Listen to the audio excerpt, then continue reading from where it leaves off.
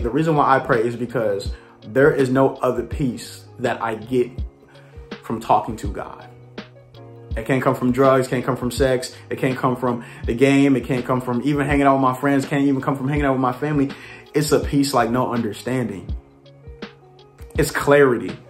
The reason why I pray is because I can now go to someone who can carry the weight I've been holding and who's been waiting on me this whole time. You dig what I'm saying? So, yes, Lord, I will say that God is waiting on you. When will you let go of the weight? Say that one more time, because I'm gonna say that for the people in the back. Yeah, you dropped your PS5 controller. I know it hit you, right? Check this out. God is waiting on you. So when are you going to drop the weight? The weight on your shoulders, the weight of how you gonna make it out, the weight of how this situation gonna work out. All these different things. Let it go, fam. Let it go. And let God be God for you.